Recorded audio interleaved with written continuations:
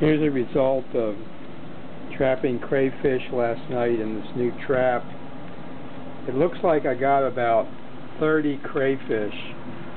It's awfully hard to see them, I guess, but I'll just show you the best I can.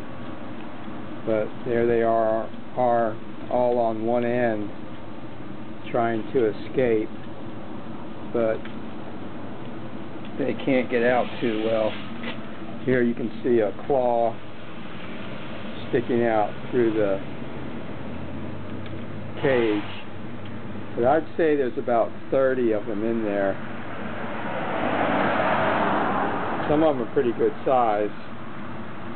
The other day I caught bigger ones, almost 5 or 6 inch long crayfish. And this is in Virginia. So that's a big crayfish for Virginia, from what I can tell.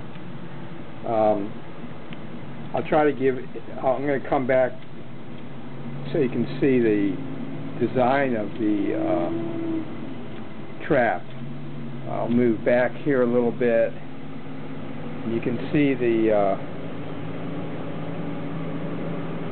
3 plastic cups with the bottom cut out are the funnels.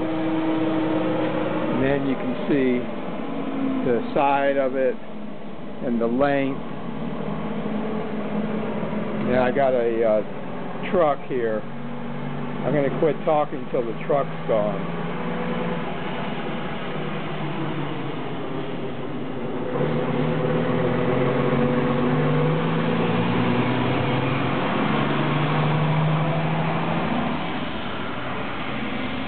So you can see them all congregated on that one end.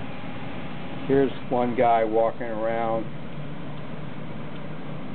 putting his claw out.